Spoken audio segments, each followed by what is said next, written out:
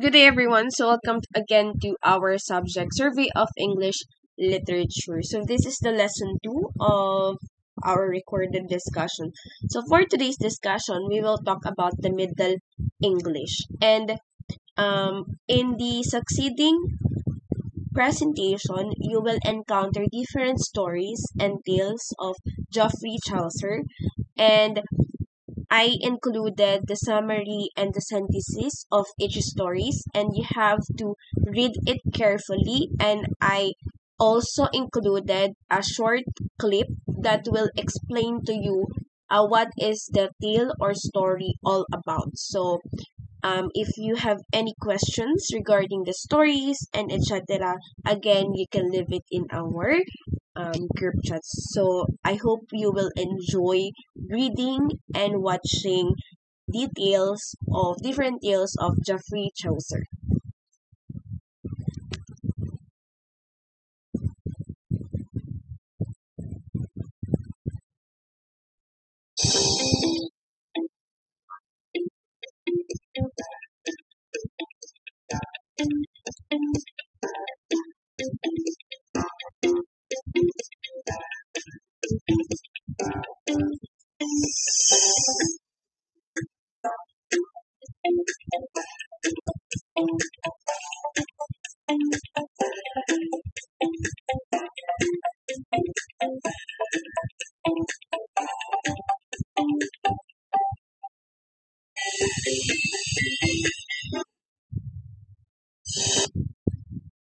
So let's now start with the Canterbury Tales.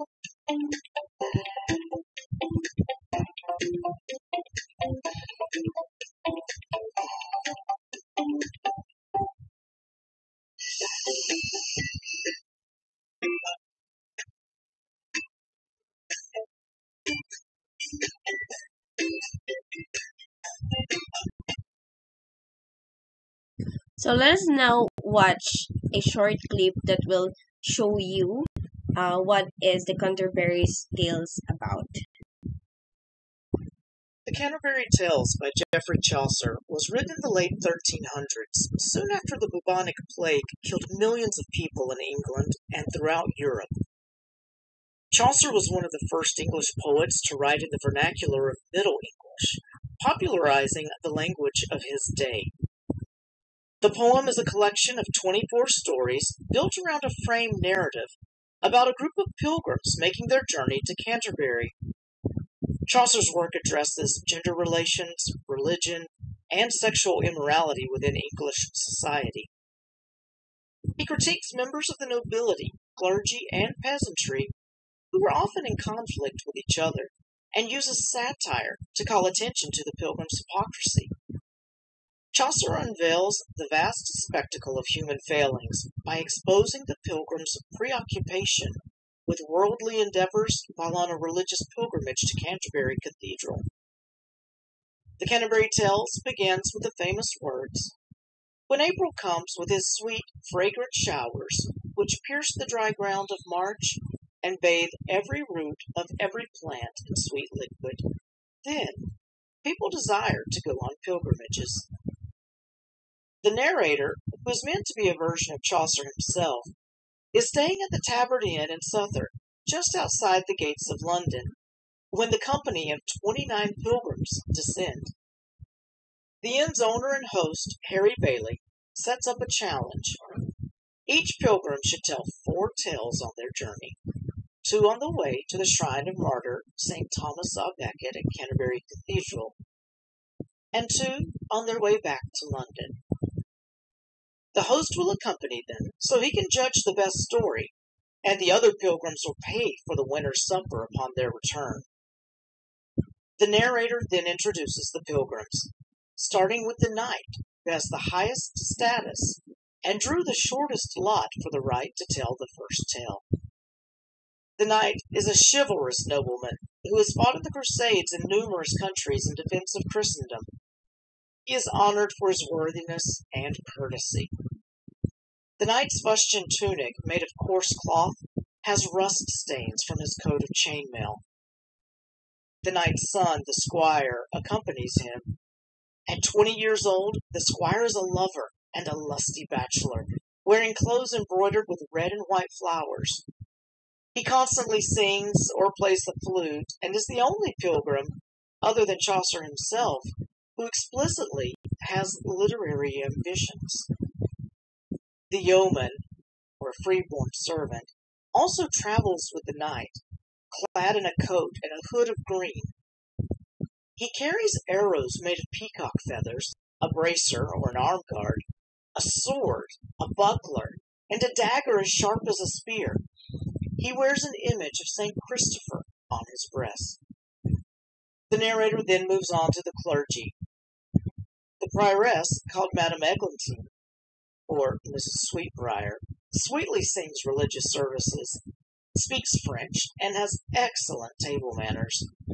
She would weep if she saw a mouse caught in a trap, and she has small dogs with her.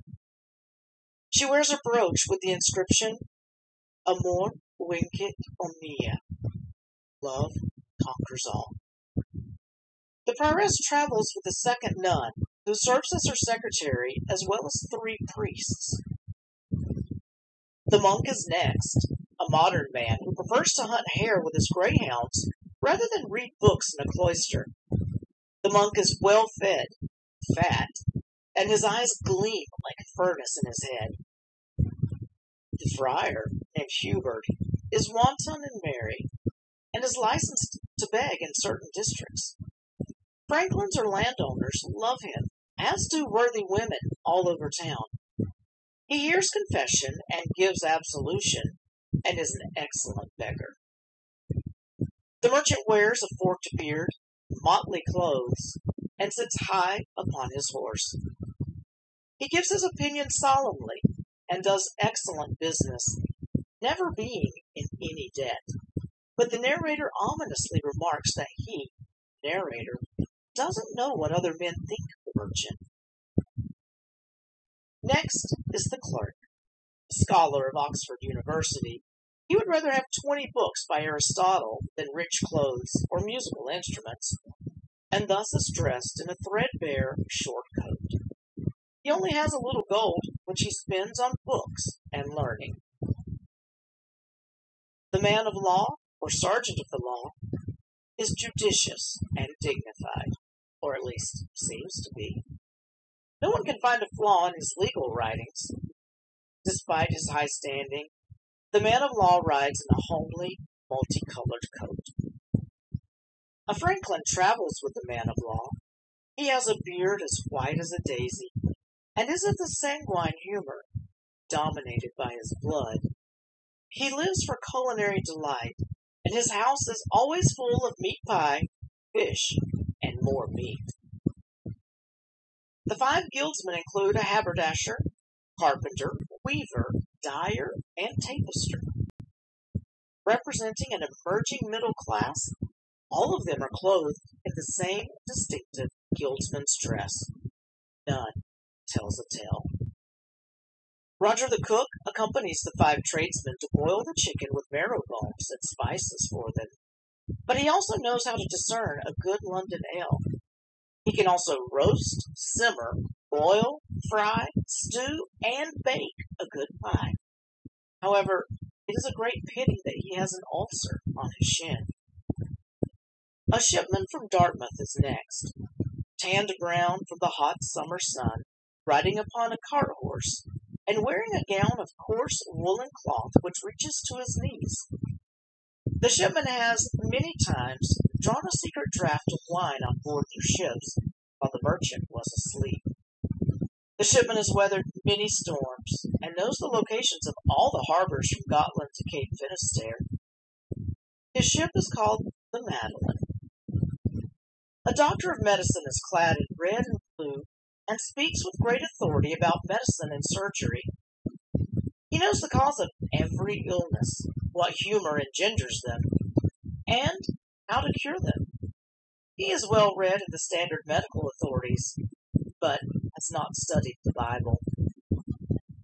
The wife of Bath, named Alisolan, is a little deaf. She is adept at making cloth that surpasses even the cloth-making capitals of Chaucer's world, Ypres and Ghent. The wife of Bath wears linen coverings for her head, which, the narrator assumes, must weigh 10 pounds. She has married 5 husbands in the church, and has been to Jerusalem, Rome, and Boulogne on pilgrimage. She is gap-toothed and knows all the tricks of the trade when it comes to love. A good religious man, the parson of a town, is poor in goods, but rich in holiness. He travels on foot to visit all his parishioners, carrying a staff in his hand, calling them his sheep. A noble example to his flock, he acts first and preaches second. A plowman travels with the parson. He has hauled many cartloads of dung in his time, and is a good, hard-working man who lives in peace and charity. A miller comes next in this final group of pilgrims, those of the lowest social status. He always wins the prize in wrestling matches. He can lift any door off its hinges, or break it by running at it head first. He has black, wide nostrils, carries a sword and a buckler or shield by his side, and has a mouth like a great furnace. He steals corn and takes payment for it 3 times. But then Chaucer implies there are no honest millers. Next is a noble Manciple, a business agent, purchaser of religious provisions, and a savvy financial operator trained in the law. The narrator ominously tells us that the Manciple would deceive even a heap of learned men. The Reeve is a slender, choleric man, long-legged and lean. He knows exactly how much grain he has, and is an excellent keeper of his granary. The Reeve is an accountant who knows secrets about everyone.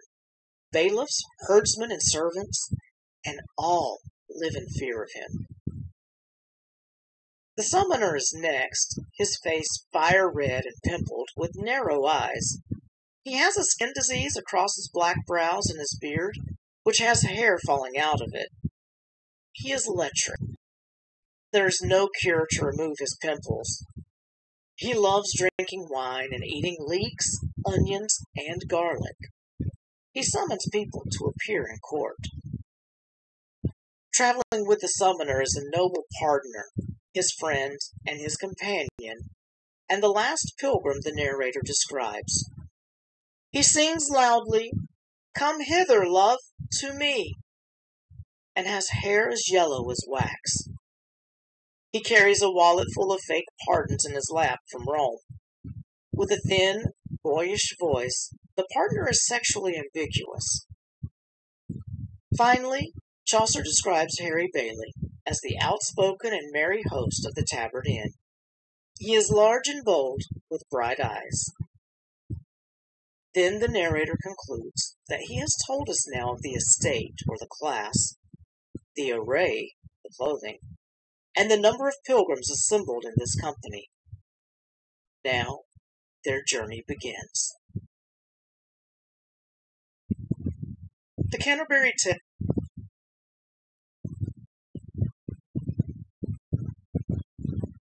The Knight's Tale is a chivalric romance adapted from Giovanni Boccaccio's Teseda, and is the first story in Geoffrey Chaucer's The Canterbury Tales. Widely considered Chaucer's magnum opus, The Canterbury Tales was originally composed in Middle English between 1387 and 1400. The collection is comprised of 24 poems narrated as part of a storytelling contest between a group of pilgrims traveling from London to Canterbury to visit the shrine of St. Thomas à Becket. When the pilgrims draw lots to see who will tell the first tale, the knight, whom Chaucer describes as both a storied mercenary and a modest gentleman, is chosen. The principal characters in the knight's tale are cousins, Arcite and Palamon, who sacrifice their lifelong friendship to win the hand of the beautiful Emily. They seek victory through acts of chivalrous vainglory to marry the princess, which ends with tragic consequences for one of the knights. The poem opens with the story of Theseus, a duke returning to his native Athens after conquering the realm of the Amazons, formerly named Scythia, and marrying Hippolyta, an Amazonian queen. While bringing Hippolyta and her sister, Emily, back to Athens, Theseus encounters a group of women clad in black on the side of the highway near Thebes. The oldest of the women begs for Theseus's pity, saying that she was once the wife of King Capaneus, who was vanquished by Creon, the new ruler of Thebes. After conquering Thebes, Creon refused to bury the bodies of those slain in battle. The very soldiers mourned now by the women on the road. Theseus orders his army towards Thebes, swearing vengeance on Creon and soon defeating him. While surveying the battlefield afterward, Theseus's men come upon two of Creon's knights, Arcite and Palamon, who are injured but not dead. Theseus sentences the young men to lifelong imprisonment in an Athenian tower. One day, after years of imprisonment, the knights spot Hippolyta's sister Emily picking flowers in a garden near the tower's window. Both men immediately fall in love with her. Over the years, the knights' friendship crumbles as they vie for her affection.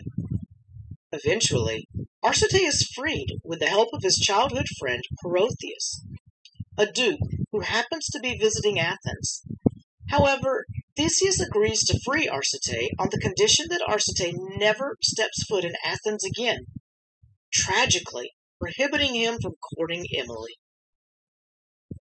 After spending a year or two in Thebes, Arcite dreams that the god Mercury tells him to go to Athens and pursue Emily's love. He decides to do so in disguise, taking a job as a page in Emily's household. Under the name Philostrate, Arcite eventually earns the approval of Theseus himself, who makes him a squire of his chamber. Meanwhile, Palamon has been imprisoned for nearly 7 years when he decides to escape from the tower and flee the city, intending to return in disguise, much like Arcite. With the help of a friend, Palamon escapes his jailer after spiking his spiced wine with narcotics and opium. Reaching a grove, Palamon comes upon Arcite riding his war horse. Arcite is talking to himself, and Palamon overhears him lamenting life without Emily's love. Still hidden, Palamon grows angry and leaps out to confront Arcite. Since neither is armed, the men vow to meet in the same place the next day and fight to the death for Emily. Both knights return, armed for battle, but they are interrupted by Theseus, Hippolyta, and Emily, who are out on a hunt. When Palamon reveals that he and Arcite are the formerly imprisoned knights, Theseus initially sentences them to death. But Hippolyta and Emily intervene, begging Theseus for mercy. Upon receiving their word never to wage war on Athens, Theseus decrees that the knights will compete for Emily's love in a duel, each armed with 100 knights. The winner will marry Emily. The night before the duel, Palamon prays to a statue of Venus, asking the goddess of love to make Emily his wife. When the statue shakes, Palamon interprets it as an omen that the goddess is listening. Meanwhile, Emily prays to Diana, goddess of chastity, to remain unmarried, adding that if it is her destiny to get married, she would prefer to marry someone who truly loves her. Finally, Arcite prays to the god of war, Mars, for victory in battle. In return, Mars whispers the word victory to him, a third omen. Chaos soon erupts in the heavens, with Mars and Venus waging war on each other.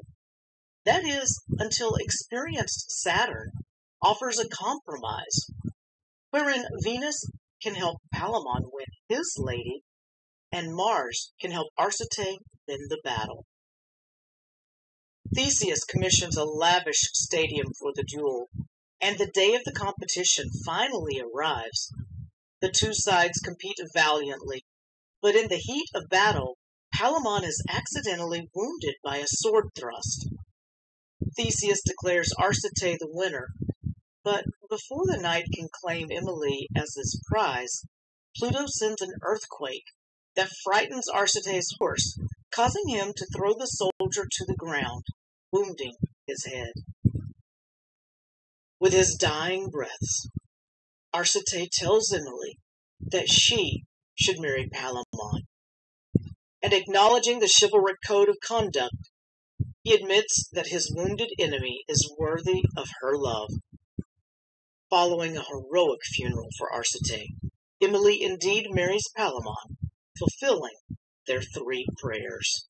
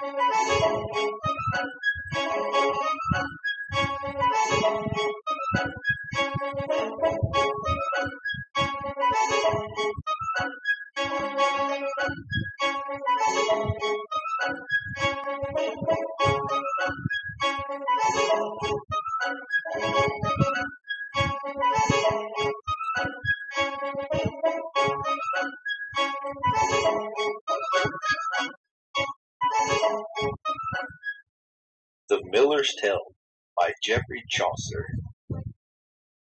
Now let's meet the cast. Meet John. He is a carpenter who is happily married to a much younger woman. He is also a landlord and gets very jealous when it comes to his wife. And here is also known as Tricky Nicky. He is an astronomy student and lives with John and his wife. Tricky Nicky has the hots for John's wife. And then there's Absalom. He is a young local priest, and with all the women in town, he desires John's wife. Look at that beauty, Allison. She is an 18-year-old woman, which is much younger than John. Truly, no man is worthy of her beauty. Here is the Miller's Tale. One week, John left his Kansas home due to carpenter duties. With John out of the house, Tricky Nicky was up to no good. Nicholas begged and begged to fulfill his desires for Allison, but Allison is not interested in any way, shape, or form.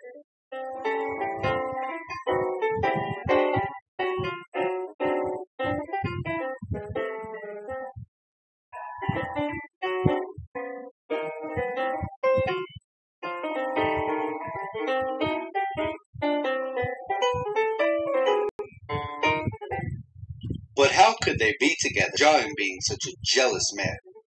Tricky Nicky knew just what to do, but it had to wait, because John was soon to return home.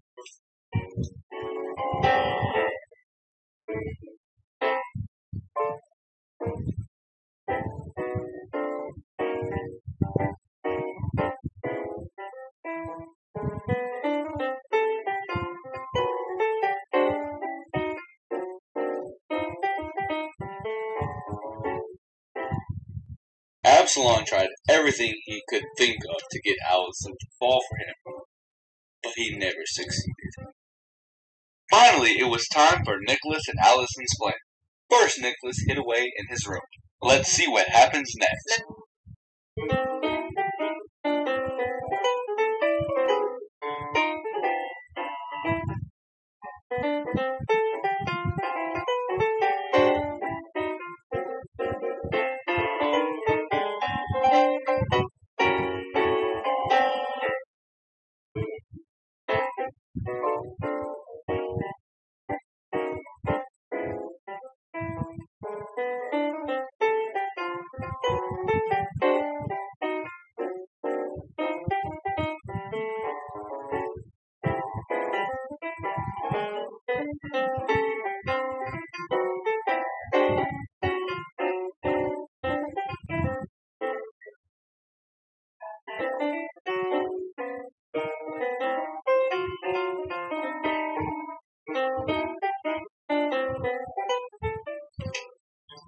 Absalom heard that the carpenter had left his home, and he rushed to go see Allison and win her love.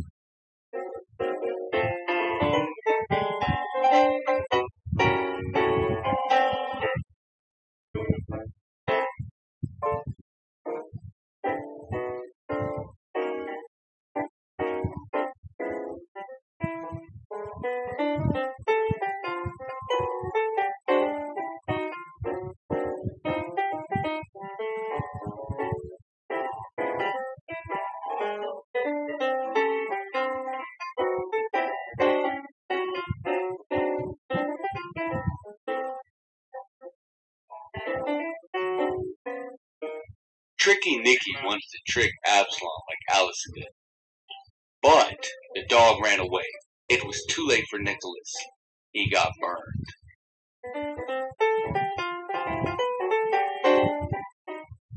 While Nicholas was screaming in pain, John arrived in a boat. He began to freak out about the flood. With all the commotion, his neighbors gathered around and made a fool of John.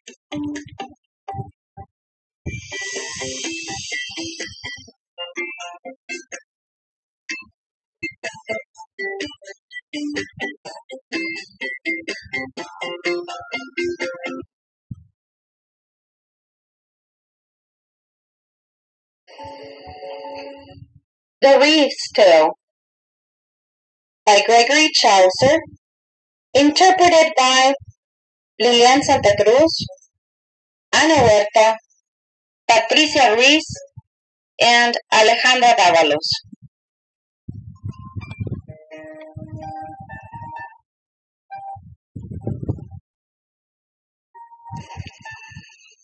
There once was a miller whose name was Simpkin. He had a watermill near the Cambridge Solihull College.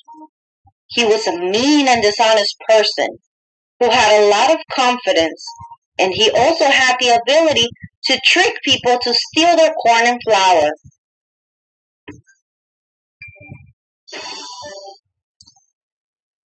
The miller had a wife who was a very decent and respectable woman. No man bothered to flirt with her because the miller was a very jealous man. The couple had a 20-year-old daughter and a little baby. And so the story begins. One day, the college principal got sick, and the two students, Alan and John, asked if they could take the corn to the miller and have it ground. They promised that they would watch the miller to avoid him stealing their flour, since this was something that the miller would do with almost anyone that he came across with.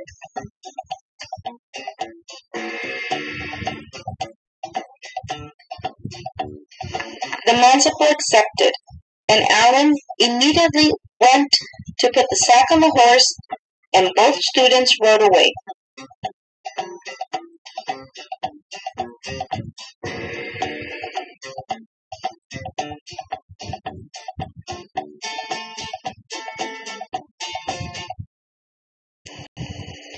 When they arrived, the miller asked them why they were there, and they answered him that their principal was sick and that they wanted their head to grind the corn.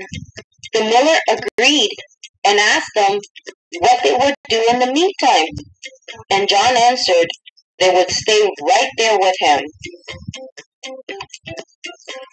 The miller knew that they wanted to be watching him, so he smiled and thought, for every trick, each clever they make, the more that I can steal, the more that I can take. Instead of flour, I will give them brand.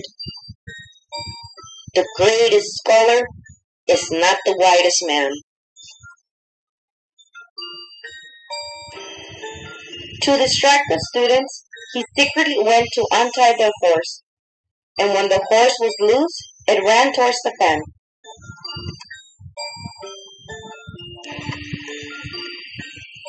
Once the corn was ground and sacked, John went to look for the horse, only to find out that it had escaped. "Our horse is lost! Come, Alan, get on your feet!" The students forgot about the flour and ran to look for their horse.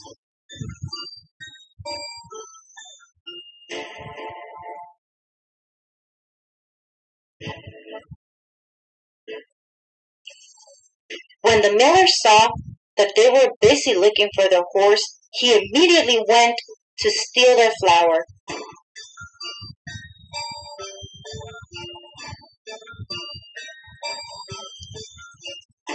When Alan and John finally rescued their horse and went back, they realized that the miller had tricked them to steal their flour.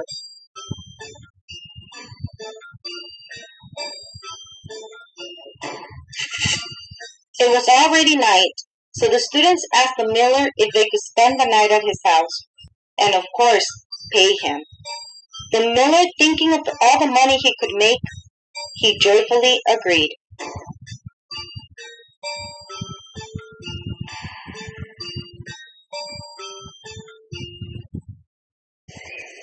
The students also asked the miller for food and drinks, and offered to pay that as well. They were drinking and eating the whole night until the miller got drunk, and finally they went to bed at midnight. John and Alan couldn't sleep at all. Then Alan told John, "In revenge for the corn the miller stole from us, I should sleep with his daughter." John warned him not to wake the miller, but Alan didn't care for his advice and carried on straight to the daughter's bed, where he quickly achieved his purpose.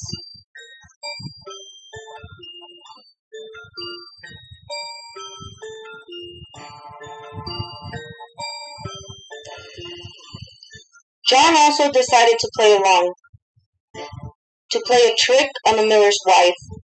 He took the baby's crib from the foot of the miller's bed and placed it on the foot of his own bed. This would confuse the miller's wife. Shortly after this, the miller's wife woke up to go to the bathroom. Coming back into the bedroom, she felt around the dark, looking for the baby's crib, which was now at the foot of John's bed. She climbed into the bed, and John also achieved his purpose.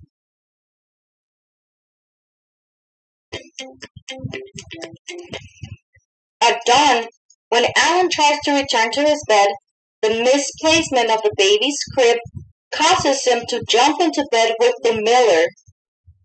Alan whispers, "Hey John, guess what? I was in bed with the miller's daughter the whole night." Furious, the miller rises out of the bed and punches Alan in the nose. "How dare you?" he says. Because of the noise, the wife wakes up. She tries to break up the fight, but she hits her husband thinking is one of the scholars. And so the miller takes a beating and loses his grinding feet for all of his cheating. John and Alan take their horse and flour without delay and ride away. And as to the end of this tale, the miller's wife was screwed, his daughter too. That's how it is for the millers who are not true. And as for the proverb at the end of this tale, one who does evil should not expect good. The end.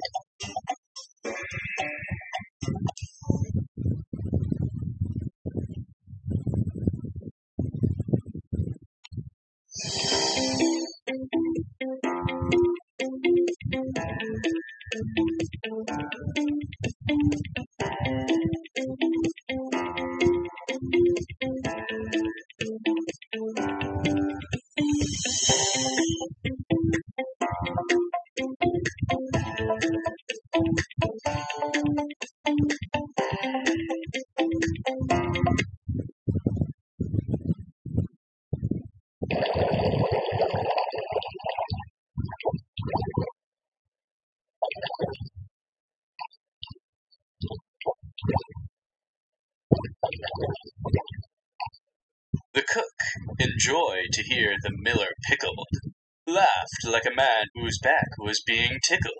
Ha ha! He roared. Ha ha! Christ's blessed passion! That miller was paid out in proper fashion. For trying to argue that his house was small, be careful who you bring into your hall.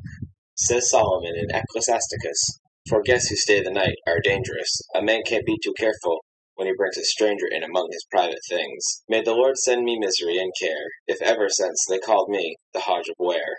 I heard a miller scored off so completely that jest of malice in the dark came neatly.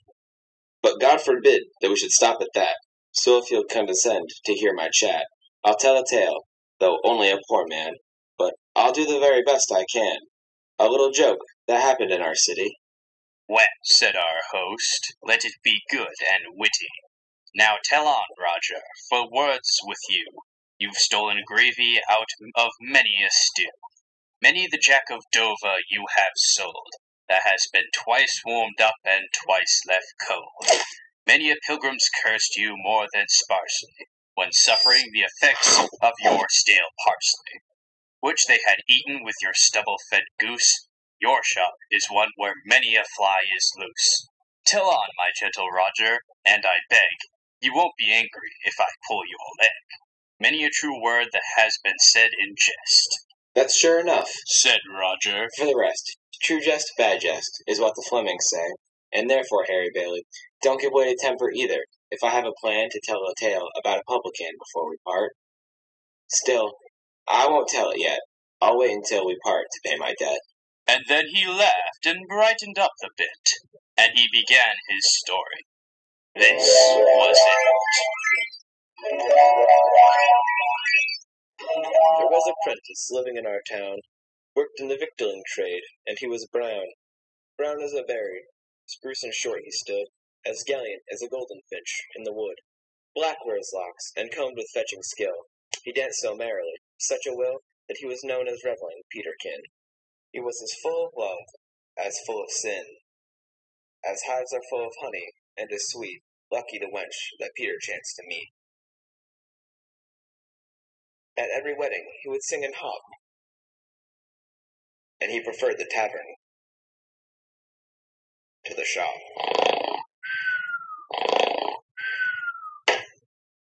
Give me a cheeseburger. Whenever any pageant or procession came down Cheapside, I call it the cannon. goodbye to his profession. He'd leap out of the shop to see the sight and join the dance, and not come back that night. He gathered round him many of his sort, and made a gang for dancing, song, and sport. To make appointments where to meet for playing dice in such and such a street, and no apprentice had a touch so nice as Peter when it came to casting dice. Yet he was generous and freely spent certain secret places where he went. Of this his master soon became aware. Many a time he found the till was bare. For an apprentice that's a reveller, with music, riot, dance, and paramour, will surely cost his shop and master dear, though little music will his master hear. Riot and theft can interchange, and are convertible by fiddle and guitar. Play the best song in the world.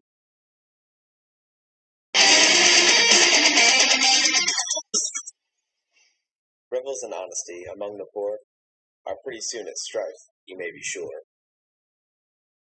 This jolly prentice, so the matter stood, till nearly out of his apprenticehood, stayed in his job, was scolded without fail, and sometimes led with minstrelsy to jail. Cranky! Old Peterkin's being dragged off to jail. Ha ha! But in the end his master, taking thought, while casting up what he had sold and bought, hit on a proverb, as he sat and poured, "Throw out a rotten apple from the hoard, or it will rot the others." Thus it ran. So, with a riotous servant, sack the man, or he'll corrupt all others in the place. Far wiser to dismiss him in disgrace. The master then gave Peterkin the sack.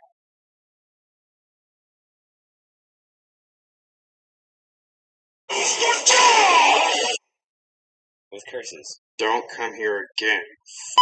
and forbade him to come back. And so this jolly apprentice left his shop. Now let him revel all night, or stop. As there's no thief but has pal or plucker to help him lay waste or melt the sucker, from whom he borrows cash or steals instead, Peter sent round his bundle and his bed to a young fellow of the self-same sport, equally fond of reveling dice and sport. His wife kept shop to save her good repute, but earned her living as a prostitute.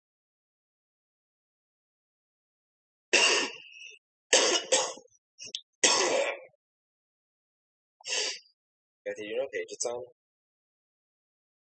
120. Right. So are we gonna have both of us read?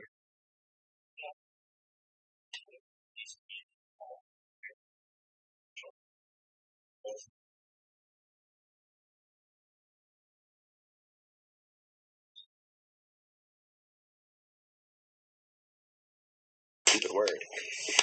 Don't make up words for your stupid rhyme scheme. Okay, so do you want me to be the narrator and the host, or do you want to be the cook? And I'll say because the cook.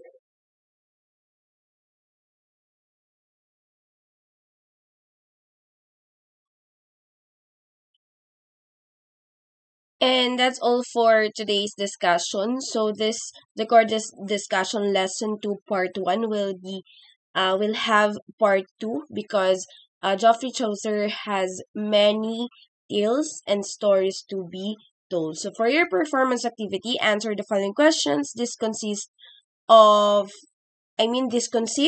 60 points. Put your answer in the comment section below by following the format. Your name, your cluster, and your answer. And the deadline would be on December 10, 2023, 8 p.m. only.